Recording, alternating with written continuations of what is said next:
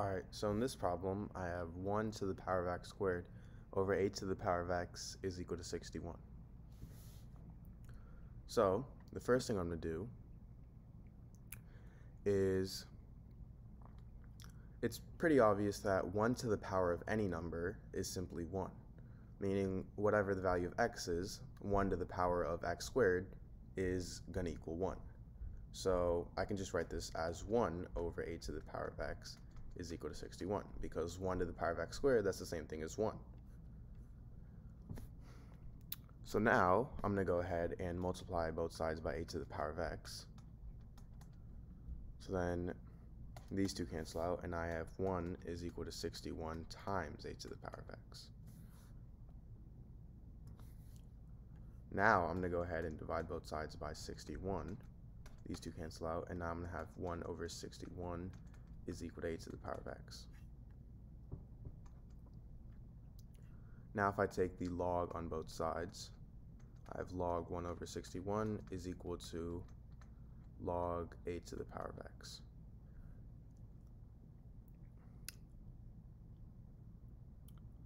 And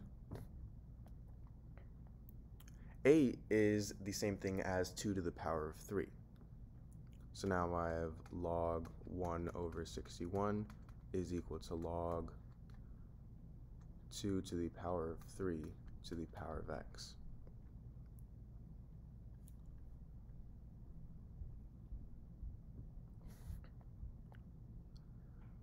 Now if I have something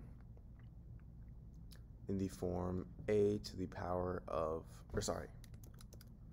log a to the power of b, I can simply move this exponent b to the front, so this can equal b times log a.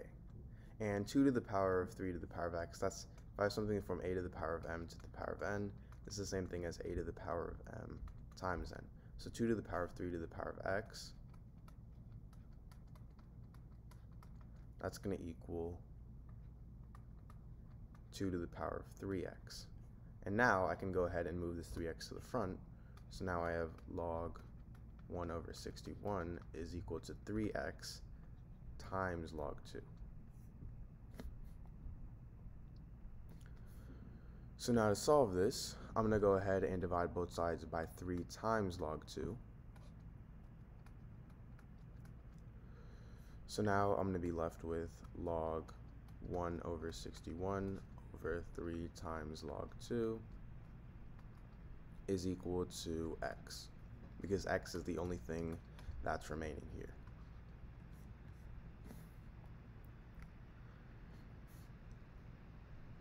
Now, log 1 over 61, this is the same thing as log 1 minus log 61.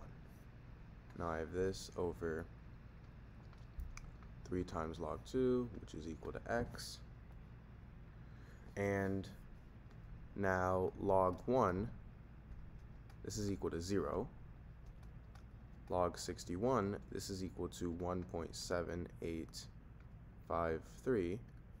And 3 times log 2, this is equal to 0.9031. So now I have 0 minus 1.7853 over 0.9031. And this is equal to negative 1.9769. So x is equal to negative 1.9769. Alright, so in this problem, I have 2 to the power of 20 minus 9. So the first thing I'm going to do is rewrite 20 here as 10 times 2. So now I have 2 to the power of 10 times 2 minus 9. Now, if I have something in the form a to the power of m times n, this is equal to a to the power of m to the power of n. So 2 to the power of 10 times 2, that's going to equal 2 to the power of 10 to the power of 2. Now I have this minus 9, which I'm going to rewrite as 3 squared. Now, if I have something in the form a squared minus b squared, this is equal to a plus b times a minus b. So in this case, a is 2 to the power of 10, and b is 3. So now I have 2 to the power of 10 plus 3 times 2 to the power of 10 minus 3. Now, if you guys already know 2 to the power of 10, that's simply equal to 1024. So now I have 1024 plus 3 times 1024 minus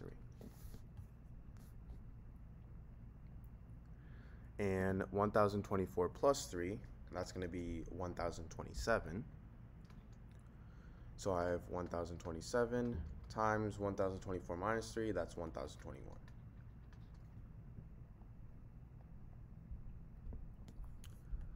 Now, 1027 I can rewrite as 1000 plus 27.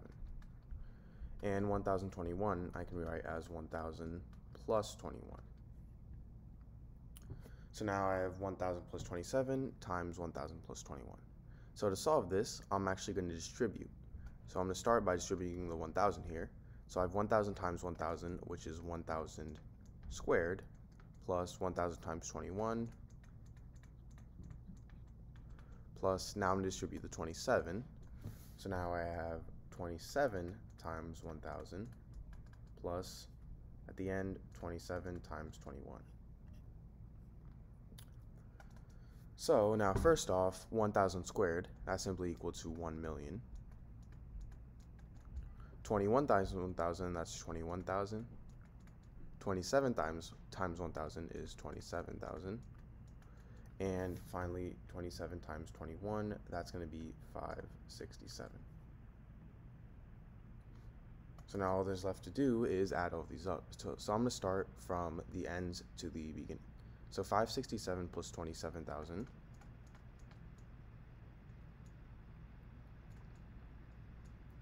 That's going to be 27,567. And now this plus 21,000, that's going to be 48,567. And now this plus 1 million, that's 1,048,567. So that is my answer. Alright, so in this problem, I have 8 to the power of x is equal to 16. So to solve this, I'm going to first start by rewriting both of these. So 8, this is the same thing as 2 to the power of 3. And 16, this is the same thing as, because this is double of 8, 2 to the power of 4. So now if I replace 2 to the power of 3 with 8 and 2 to the power of 4 with 16, I get 2 to the power of 3 to the power of x is equal to 2 to the power of 4. Now if I have something in the form a to the power of m to the power of n, this is equal to a to the power of m times n. So 2 to the power of 3 to the power of x, that's going to equal 2 to the power of 3 times x, which is 2 to the power of 3x, and this is equal to 2 to the power of 4. Now, if I have something in the form a to the power of m is equal to a to the power of n, this is the same thing as m is equal to n.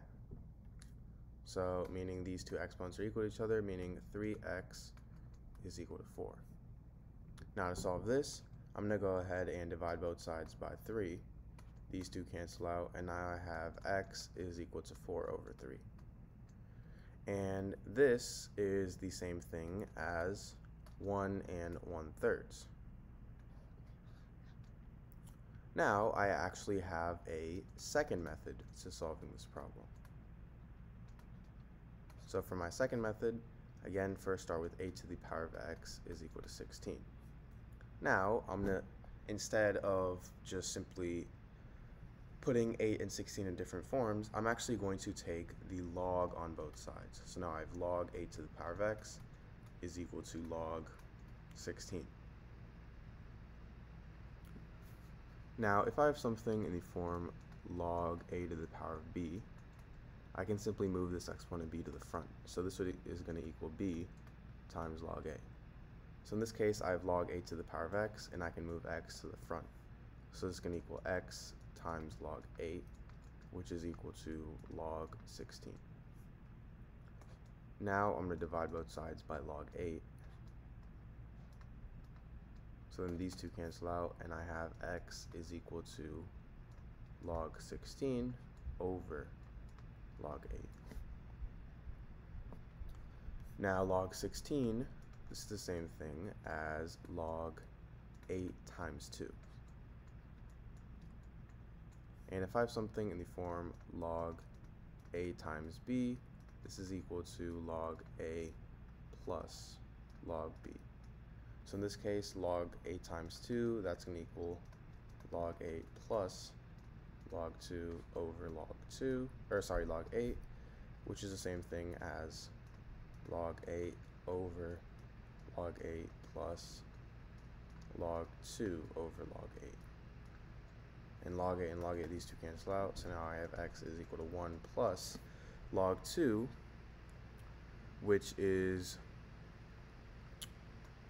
log 2 over log 8. This is the same thing as log 2 to the power of 3. And now remember, I can move my exponent to the front, so now I have 1 plus log 2 over 3 times log 2. Now these two log 2's can simply cancel out.